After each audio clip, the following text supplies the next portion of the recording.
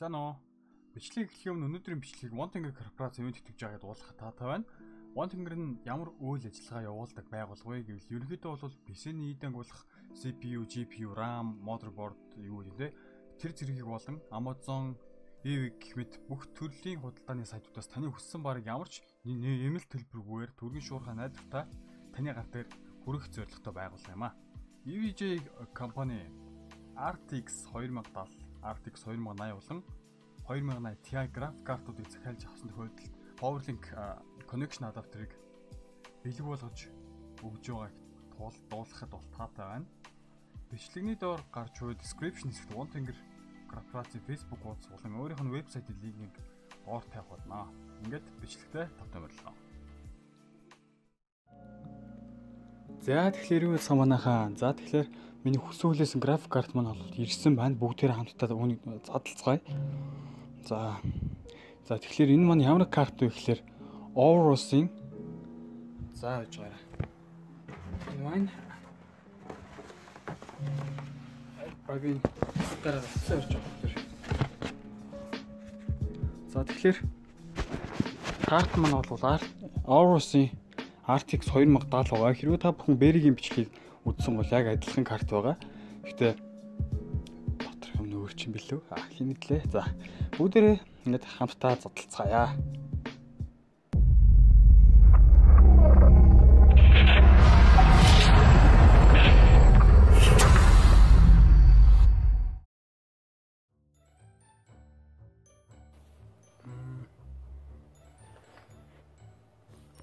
Карт маань бол гаднаас бол иймэрхүү харагдаж байна. RTX 2070. Энэ цаана миний PC харагдаж байна.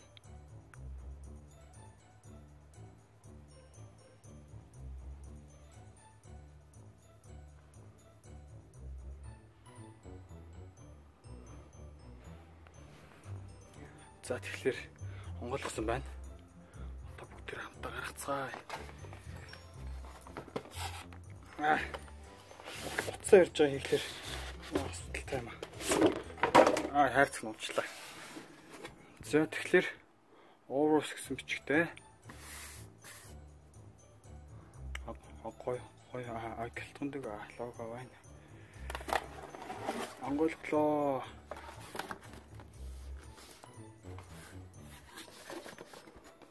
За дотор нь бол өөрийн user manual. Энэ дотор бол 4 жилийн warranty ирэх тэгээд CD тэр байсан. За тэгэхээр карт маань бол энэ нэг стил энэ байна. Унчлаа.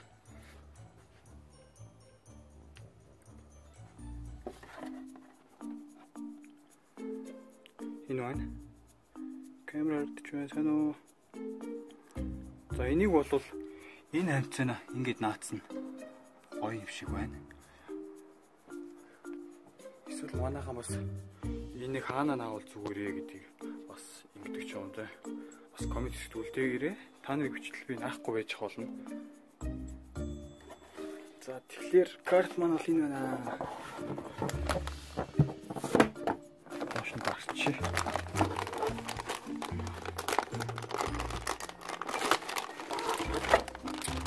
Амар хүндийт байна. Пүү. Энэ хоёр хил бол үнэхээр доотно байна. Хоёр хил бол байна. За тэгэхээр ингээд нүнс соронзон хамгаалсан ууттайгаа backlight харагдаж байна. Тэгэхээр энэ бол gigabyte qualified гэсэн юм байна. Таны ингээд уутыг ингээд задлах юм бол ингээд used card болж байна. За тэгэхээр бол задлсан карт бол одоо ашиглагдсан карт бол болчихлоо гэсэн үг. Карт хатаа. Би уцаг.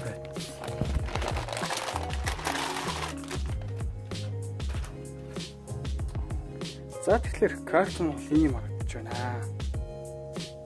Фокус явахгүй. Амар үлэмж хийдэг. Аюу хүнд ч юм байна. Логос. 14 орно. Чивэл 20 тал гэсэн бичиг бол байна. Энийг харж бол 3 сэнстэй. Надад энэ өөрийн би ер нь 20 тал. Одоо яагаад өөрийг сонгосон бэ гэхээр надад бол энэхүү лед гэрэл бас голынх нь сэнс мөн дээр хастыг нь өөрийн гэсэн лого нь үнэхээр таалагдсан учраас би бол захиалсан байдیں۔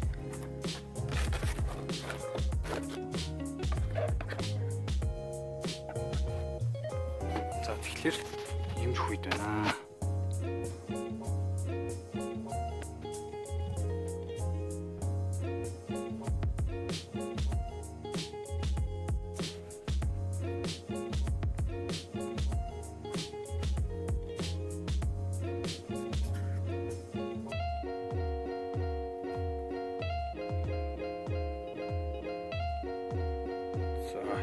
Үлэмж юм байна уу? Яалтч. За тэгэхээр одоогоор бол би бол GTX 1070 хийсэн байгаа. За тэгэхээр 1070 одоо салгаад энийгээ залах үйл ажиллагаа бол явагдах гэж байна. За тэгэхээр энийгээ залгачаад хэдүүлээ уулзъя.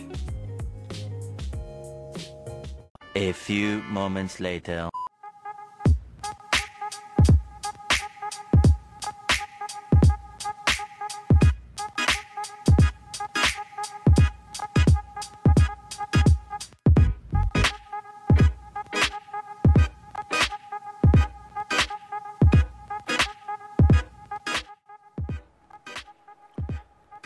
За тэгэхээр нэг иймэрхүү болсон. За тэгэд би түрүүн гарахтаа юм RGB стрип авсан байсан. Тэрийг бас холбоод иймэрхүү болгочлоо. Тэгэхээр доороос бол нэг иймэрхүү харагдана. Би босоогоор нь тавих сонирхол байсан боловч миний кейсэнд бол босоогоор тийм студ байгаагүй учраас ингээд арахгүй юм болсон. Гэтэ гайгүй харагдаж байгаа байсан тийм манайхан. Энэ камер арчих. Одоо тэгэхээр хэдүүлээ би өмнө 1070 байсан. Тэгээд 1070 2070 болоход тоглоомнууд дээр ямархан FPS-ний зөрүү гарав гэдгийг хэдүүлээ бенчмаркаар харцгаая.